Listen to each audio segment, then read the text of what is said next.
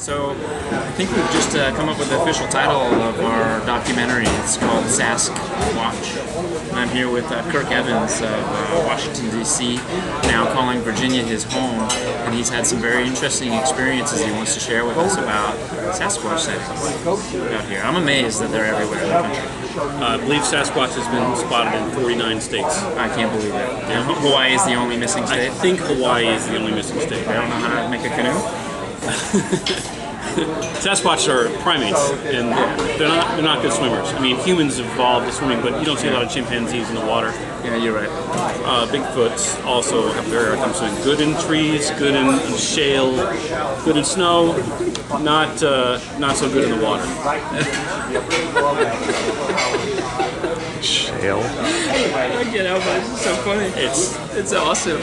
You know, Kirk, you were telling me about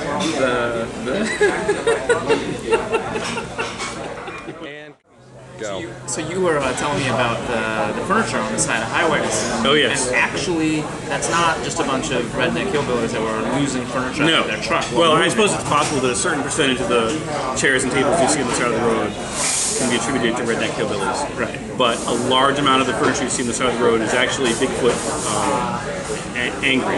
Bigfoot gets angry. Yeah. And he throws his furniture around because he can't control himself. I just would be curious to know what is actually prompting anger in a beautiful, large subprimate species that's living wild and free in the woods. If only that were true. But it's human encroachment everywhere you go, you know? Bigfoot sets up a nice home in a glade. He's got his family there. He's got his ottoman, his overstuffed chair, and he hears construction, and it's another friggin' subdivision. Yeah. And he gets mad. And when Bigfoot gets mad, they break things because they're not, they don't have a lot of self-control, and they're very, very strong. So he could pick up his chair and he could fling it, and it would go like half a mile. So he could sometimes run into furniture on the side of the road that basically was flung there by an angry Bigfoot. Yeah. Thank you. Now, I don't know if there's been any deaths related to Bigfoot encounters here. Well, in the east, southeast. I'm sure people go missing and it's never accounted. Yeah, Bigfoot is responsible for countless indiscriminate slaughters. I mean, you just don't come across corpses. I mean, Bigfoot is way too. They're professional killers, and they are very, very dangerous. And they're very quiet, and you never know you never see a Bigfoot coming. Never. People. That's why nobody has ever lived to talk. I mean, you never see a guy who saw a Bigfoot and lived to talk about it. They can prove it because they're dead. Anybody who's seen a Bigfoot in real life is dead. Amazing. Yep.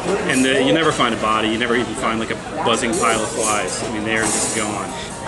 Bigfoot can disappear a body like a mob killer. What are the preferred ways that Bigfoot will dispatch his victim? Mostly they just consume them, like in 2 or 3 large bites. And they, I don't know. I'm not like a biologist or anything like that, but I imagine they've got some kind of digestive system that can do away with bones and hair and clothing. Yeah. But now, I mean, to give you credit, you do have some published work on Bigfoot. Yes, I do.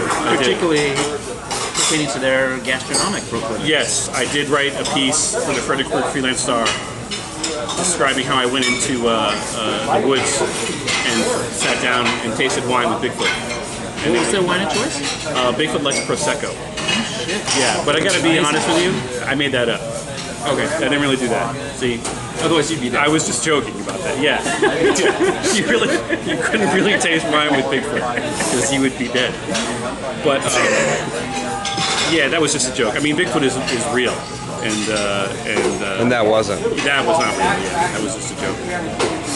Well, thank you, Kirk Evans, for your time on Sasquatch, and we'll have more installments coming.